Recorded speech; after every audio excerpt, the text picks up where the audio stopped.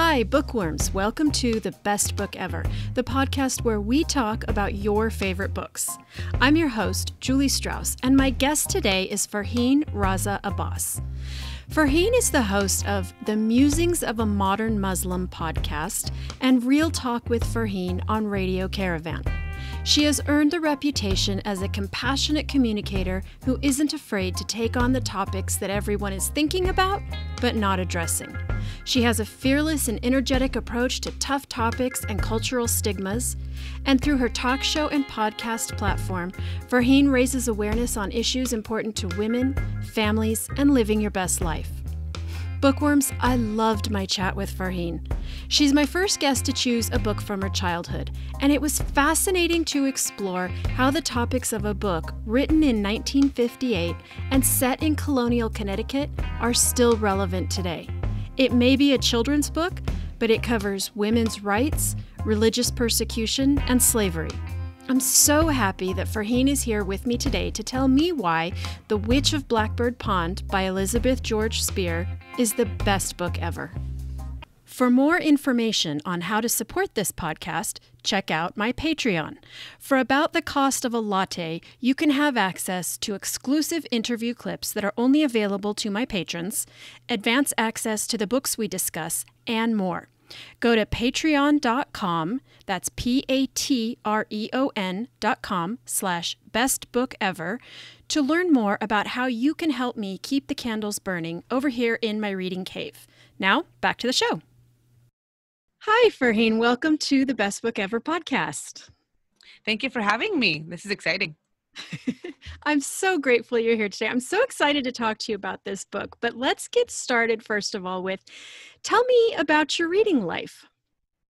I wish I had more of a reading life. I really do. I love books. One of my best jobs in my life was when I was in first year of college and I worked at Borders bookstores, if anyone remembers those anymore. Of You remember course. Borders bookstores? That was like my dream job in high school. And when I finally got the job, I was like the happiest person. I worked there for 3 years and that was literally my most favorite job I've ever had. Even more than kids. Like, nope, I love that job so much. It was just because you were surrounded by people who were there because they wanted to. They want to work at Borders bookstore, and everyone had different reading styles. And of course, you got to see. And this is 100 years ago when Harry Potter was being released. So I saw all those release parties and all those fun things, and it was the best ever. So, and I used to be able to read a lot of books. There was a time that I could actually simultaneously read 4 to 5 books and keep them separate and read them and retain all the information, never lose a story. But then, life got in the way, slowly kids happened, life happened. And now there's like a pile of books on my nightstand. I was like, I need to just read. But I think cell phones and mobile world has really changed that, because you could read, but then you could also sit on Facebook. Yeah, and the way they have the same effect on me that reading does, in that I will pick up a book and I'll just keep reading and go, oh, just one more chapter is going to be fine. And then it's 2 a.m. and the phone does the same thing to me. Yeah. Although I mind the phone time so much more. And I don't mind if I've gone till 2 a.m. reading, but. Exactly. And I feel like phone time that late actually hurts your eyes more. You feel like more achy, but when you're reading a book late, you may still be up till 3 or 4, but it doesn't hurt your eyes. It doesn't hurt, like your sensories are fine. You're just like, okay, I'm reading, thinking. But yeah, I mean, I miss reading, and I have a pile of books that I always try to keep a variety of books on my nightstand, and one day I'll pick it up. So I have right now the Autobiography of Malcolm X sitting there. And then, so that's my heavy read. And then I have this other book, the writer of Tuesdays with Morrie, when he wrote the book, The 5 People You Meet in Heaven. Oh, so I saw a follow-up book the other day at Target, and I was like, the one more person you meet. And I was like, I had no idea he wrote this book. So it's sitting on my nightstand. And then I usually try to keep something, like I like comic books. I like manga and anime. So then I have like a manga sitting there on the side. And I'm like, okay, that's my fluff. Again, these are 3 books sitting there that need to be read. You're the first guest I've had who's mentioned graphic novels as really? Yeah, which really surprises me. when I was growing up, and again, around the same time as Borders Bookstore, they were still the new thing. It was, you would get them once every 6 or 8 months, one would come out, and and because I was working there, I would always take the first copy and make it mine. I got it first, the day before releasing, because the employees were allowed to kind of buy the books the night before release. So if the book release was on Tuesday, we could buy it Monday night. So Monday night, all the employees would come in to buy the latest books. Even like Harry Potter. I think Harry Potter and the Goblet of Fire, I was one of the first people to read it in my community at that time, because I was like, oh, I work here. I got it. I get to take it home. But they make you like sign, like you can't say anything. You can't post anything. Now more so posting is everything, but even then it was like, we can't post anything about the book. But yeah, graphic novels, I find them fascinating because they're different. The stories, you get to immerse yourself in a different culture, because you don't I mean, the characters don't look any different than you or me or anything, but because they have the nuances of the Japanese culture, you see, them bowing and certain facial expressions. So I've always loved them. I'm a big like anime manga fan. So I like graphic novels because they're easier to read. So it's not like something you have to really focus. You can kind of pick it up, put it down, and not be lost where you are. And the stories are just fun. I think they're just amazing stories, and the artwork, it's beautiful. So I like looking at the artwork. And it was just because it was at that time when all of this, the Japanese takeover was coming to the US, where anime, manga, you had Pokemon, you had Sailor Moon, you had Dragon Ball Z, all these things coming. It was just part of the wave that my generation rode. We loved that. Where's a good place to start with that? Because I've read some graphic novels that actually there was nothing childlike about any of them. I've read some very, very heavy things. But I've actually never read manga at all. Where should I start? What type of a genre do you like? Oh, everything but blood and guts. Okay, that makes it easier. So there's like, in manga, the genres are a little bit different. You have this whole genre called magical girl, which sounds very, sexist now, but it just means, which are called shoujo mangas, which is basically aimed at women and girls. So they're about girly things and magical things and unicorns and flying and whatnot. Then you have the shonen mangas, which are for boys, like aimed at more like action and, adventure driven ones. These were things that were made years and years ago. Of course, now it's like, everything's fluid. I know plenty of girls who enjoy Dragon Ball Z and all those other things, and guys who like Sailor Moon, and they like the girly stuff, which is perfect. I think it's literature, so you can enjoy it. But a good place to start that isn't too long, because some of them are still going. So they've been writing for like 20 years, and many of them will have multiple volumes. The one I really liked is this one called Chobits. It's Chobits, Chobits. It's an older one, so anyone listening to it like, what? That's like 100 years old. It's when I was young, it was new. And it's by this group of women writers who are called, their names are, I forget their actual names, but their group name is Clamp, like a clamp. Okay. C-L-A-M-P, like clamp. But they would write all these fantasy ones, and they were really well written. So Chobits was a really interesting one, and it's available in like a big mega pack now. I still have the original like 10 volumes, but it's like now there's like 3 mega books or 2 mega books. But that's an interesting one, because it's the idea of, and this was written almost 20 years ago, where the idea of artificial intelligence being so real that the guy who owns this robot falls in love with her. And it's like, well, and he's like, wait a minute, this is not a real thing. It's a Chobit. But and this was so advanced then. Now we have so many movies and books and media about this kind of topic, but this was 25 years ago. When I asked you what book you wanted to talk about, you didn't hesitate. And which I loved. I like the whole process. I like watching people kind of go back and forth, and maybe this one, maybe that one. Yeah. Everyone says it's like choosing between my children.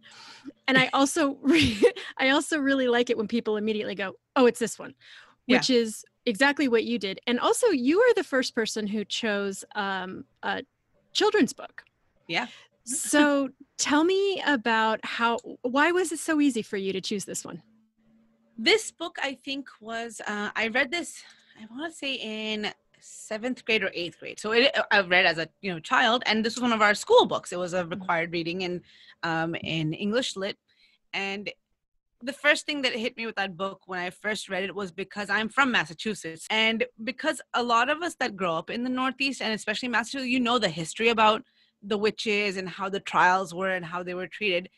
So it was more personal. And around the same time, we had read another book along the same lines, which is The Crucible, which is like the bigger Arthur Miller, like higher end stuff. But this book, I liked it because it was simple, but it was the first time that I read a book taking place in that time period where the girl was a little, open, and she's a little bit more free thinking and swimming, and grew up in the tropical islands of Barbados, but living in a place like, Puritan times of Massachusetts, where it was not a good time because it was this overbearing level of religion being stuffed down and the witch trials. So it was just interesting because that book, I still sometimes read it. I still have it. I have like a beaten up copy. Why don't you give our listeners a brief summary of the plot of this book? I feel like it's something that everybody reads in school, but maybe not. They might still be reading in school, but I think basically it's about this girl. Her name is Kit. Catherine is her real name. Kit is her nickname. She born and raised in Barbados, but then her family passes away, so then she gets shipped off to the nearest relative. And this is in the 1600s, so you're talking Puritans.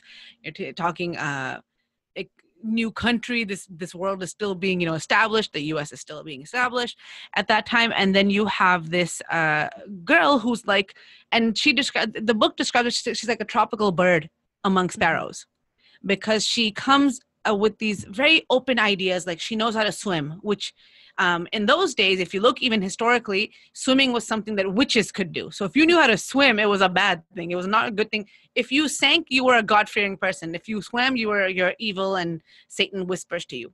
So she comes to this to Massachusetts, and then she is taken in by her family, and her family includes her uncle, her aunt, and their daughter, who is, of course, they're being raised in that environment. And then she brings her ideals to their family, which are not acceptable because it's just not the way of the society that they're living in. And then they have a neighbor who her cousin likes, and then the guy starts liking her because she is different and she's out there. And then they always warn her of this old woman out in the fields, and they're like, stay away from her, she's probably a witch. And she basically, because she can swim and she has all these open ideas, she builds a school to try to teach people. And it's like, what is she doing besides learning the Bible, which was the only book you're allowed to read at that time? Besides learning the Bible, she's like, there's other books out there you should learn to read and write. And they say, this girl is a witch. So they put her on trial for witchcraft. And before that, she becomes friends with this woman out in the field. And we learn that the woman is just a Quaker, which Quakers are historically people who are very accepting and very open, and they just don't like to bother anybody. And if you look historically in many situations, Quakers have always been very good allies to a lot of people.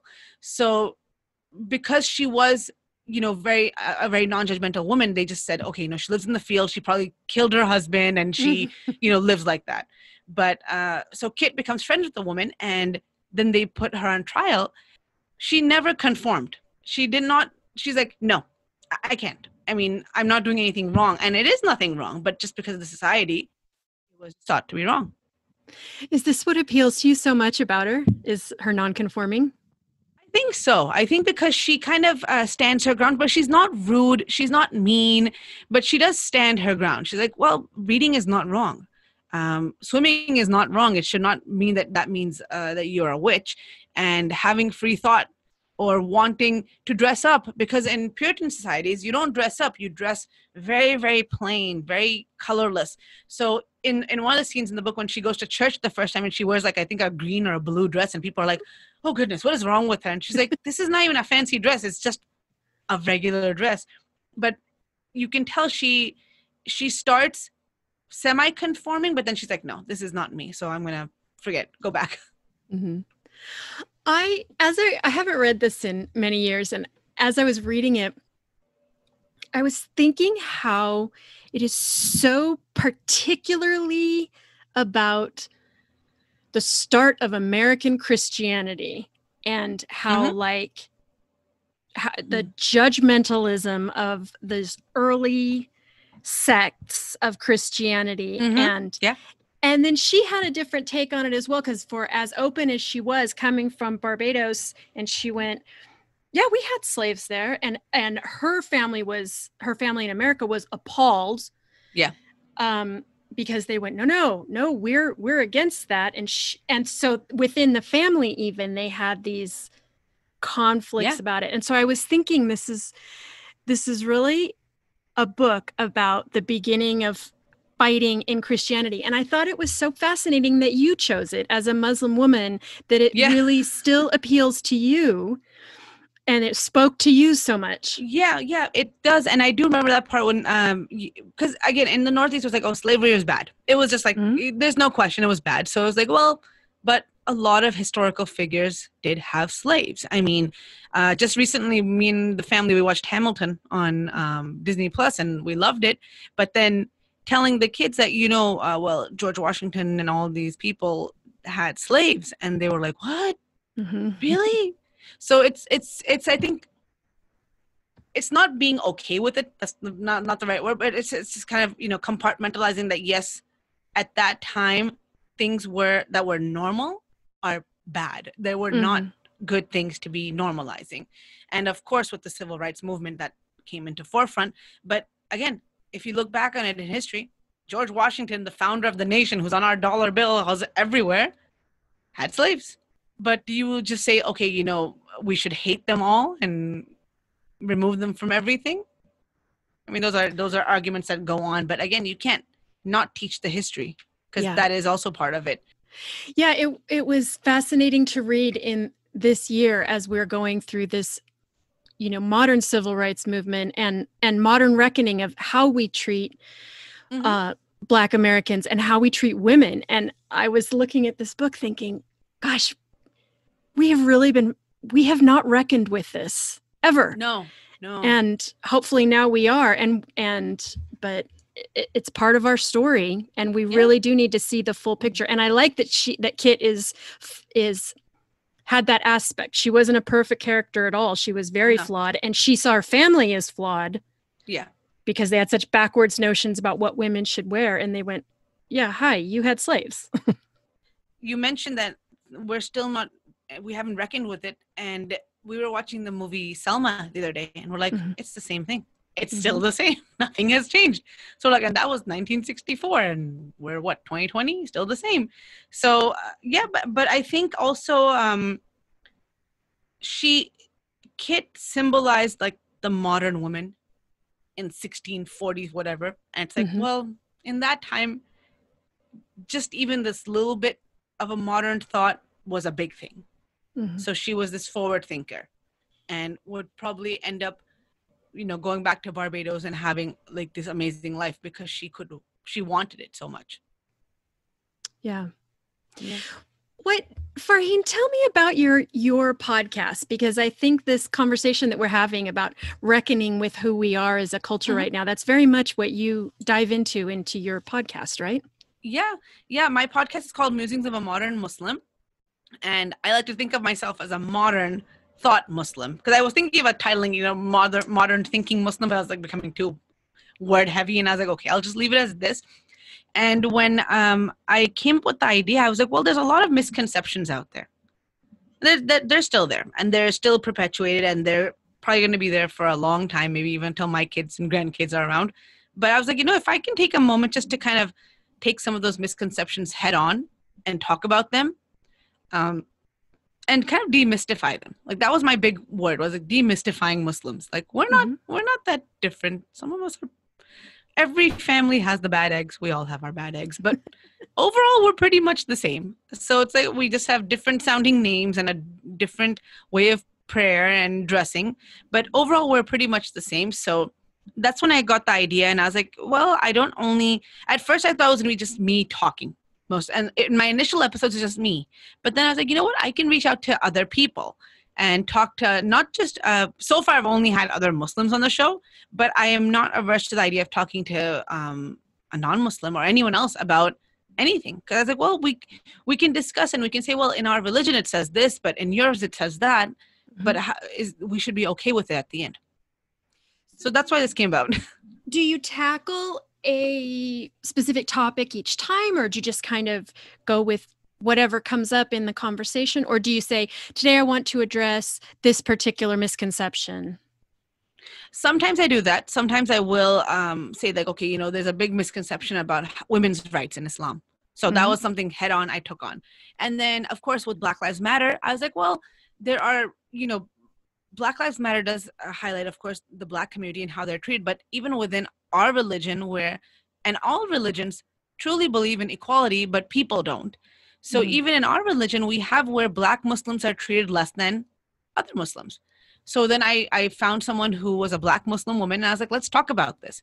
So that was something to take head on. And then that idea kind of went to the last episode where it was about colorism, where in our a lot of the families who are from the Southeast Asian countries, there's this big idea that lighter skinned within the same race is better, and anyone darker skinned is worse. So that whole colorism topic came about. And then I've actually launched an episode today where it is about friendships failing, because I think that's a relationship we don't talk about as much. People talk about, you know, there's partners, they're talking about their kids, their loved ones, or their coworkers. There's all these quizzes and everything. Oh, are you a good friend? But it's like, well, we don't talk about friends and friendships, and especially when friendships break in adulthood. And so I was like, well, that's just something. That's why the word musings of, it was like to keep it kind of open. It's not a religious podcast. And that's why I just had my graphic designer add a little subtitle. It's like, it's a podcast for everyone. It's meant to be something very fluid, very open. I'm just happen to be a Muslim thinking about something, but it's not meant to be a religious thing.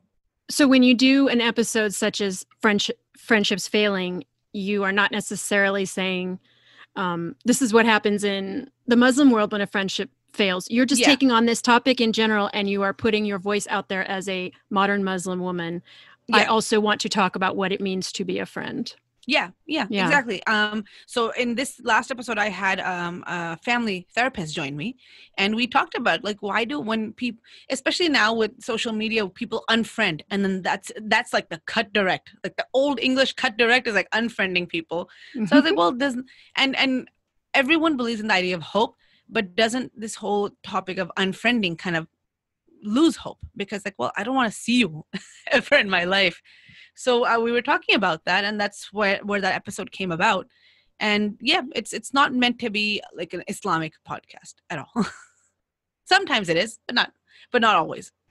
I can't wait to listen to that episode, because it is so relevant to right now, particularly in our political climate, where people are so angry. And I have done this myself, where I cannot be friends with you if you believe in this particular politician.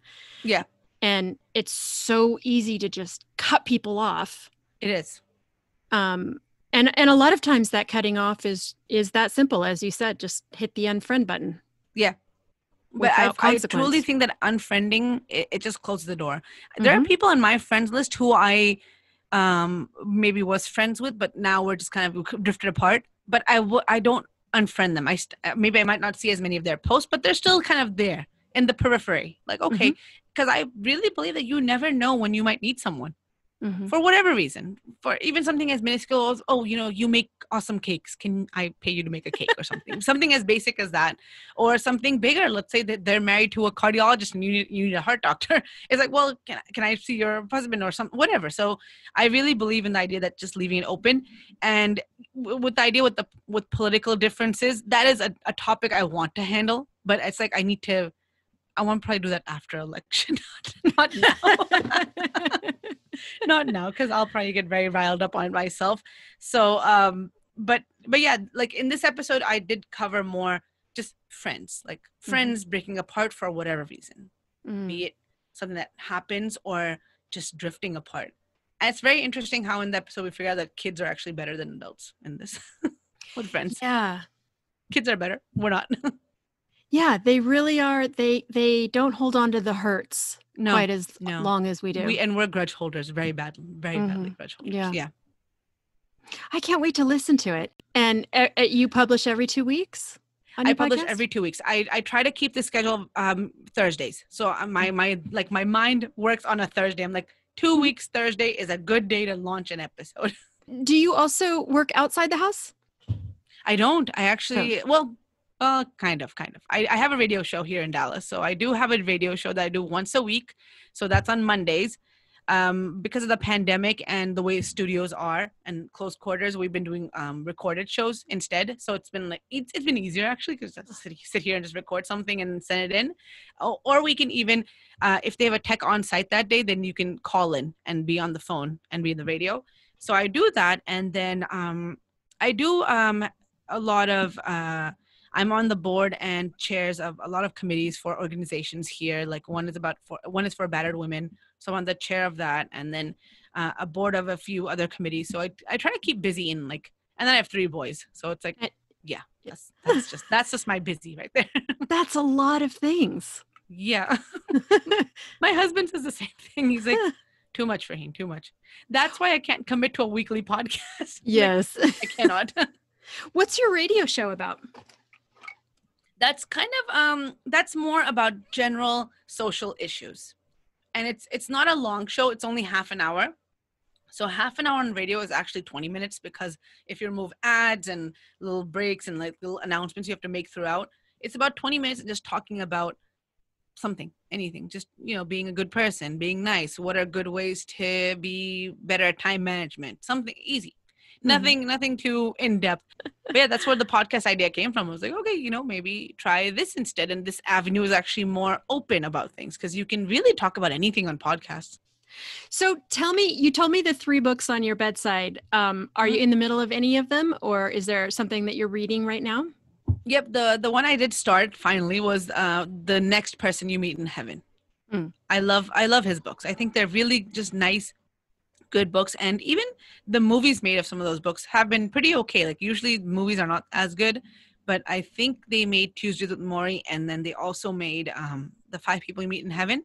Oh. So they were made into movies years ago. I didn't know that. Yeah, years ago, like 15, 16 years ago. But this book I didn't know that was out. Like it just kind of missed my radar completely. And that's where I miss bookstores. I mean, there are still Barnes and Noble are around and everything, but you don't really go to a bookstore. Just sit there. I can't go there anyways because my kids will destroy the bookstore. So it's like, well, just browsing, sometimes just coming across. Or that's one thing I miss when I used to work at Borders was you got like this sheet that these are upcoming books. And you kind of knew like, oh, this author's coming out with this one's coming out. I'm a big Dan Brown fan, and I worked at Borders when the Da Vinci Code came out. So I remember the launch event for that as well. So when his last book came out, Origin, I started the book 3 times and I forgot it every single time because it was just something kept happening. And then I was on a flight and I was like, okay, I have good, and this plane I knew had no TVs. So I was like, okay, you know what? I'm going to read this book. And I actually finished it. And I was like, huh. Was it good? It was good, but I felt bad in myself because I'm such a fan of his books that I would get the hardcover and read the hardcover. I actually read the paperback and I was like, the mass market paperback. I was not happy with myself. I was like, this is not fan. This is not fan level reading because mass market paperback is like in my mind like you really just waited till the very last minute to get this because they don't come out that fast. They come out like a year later. Right. So I was like, oh dear. I was like, I'm not a fan anymore. I guess I can't. There was another book by this author, like a retelling. It's called Juliet. It was a retelling of Romeo and Juliet. By like Dan Brown? No. Oh, a totally different author. Yeah, I just went off on a tangent. I was like, no, I want to hear about that. That sounds fascinating. It was about the historical aspect of Romeo and Juliet. Like, not like thinking that, okay, Shakespeare didn't just come up with this. He actually took this from a historical event. Oh. Yeah. It's called Juliet, a novel, and it's by Anne Fortier. Okay. I've never heard of that. Yeah. And then she wrote a second book about Amazons. Yeah. Ooh. All right. I'm going to look that up. That sounds great. Yeah. Well, why don't you tell our listeners where they can find you in all of the places? Sure. Easiest to find me is on me. If you want to find me, you'll find me on Instagram at the Mod Muslim. So it's just one word, the Mod Muslim.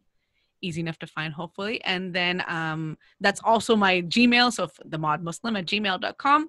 And then also I am on no other social media besides my own personal Facebook, but then the podcast is everywhere. Slowly and steadily I've gotten it everywhere. So it's on iTunes, it's on Google, Spotify, Stitcher, iHeart, all those and then all these little random places that it exists too. And it's called Musings of a Modern Muslim, but if you simply just put in Modern Muslim, you'll see my little cartoon logo, and it's probably the first one that comes up. So, and is your radio show available widely, or is that just a local? Yeah, it actually is. If you tune in on Mondays at 1 p.m. Central Time, there is an app that our station does have. It's called Radio Caravan, like caravan of people going somewhere. And you can listen to that live. So that is there as well. Yeah. And we will link all of these in our show notes as well so that people can find you easily. Yeah. Thank you. Thank you so much. Farheen, this has been a delight. I want to thank you for reintroducing me to this book, because I read it as a child and then I read it along with my kids when they were very young, but it's been a long time, and it was really fun to read again and remember how great it was. And it was also just fascinating to read in this day and age that we live in. Yeah. So I want to thank you for bringing it back into my life. Oh, you're welcome. Thanks for listening, book nerds. For more information on this episode and links to all the books we discussed, please go to our website, bestbookeverpodcast.com, or follow the podcast on Instagram at bestbookever. I'm your host, Julie Strauss, and you can find me everywhere as Julie Wrote a Book. If you enjoyed this podcast, please share it on social media and leave a review on whatever podcatcher you use. Reviews really help our visibility to new listeners, and we are grateful for every one. Thanks for joining me today, and I will see you at the library.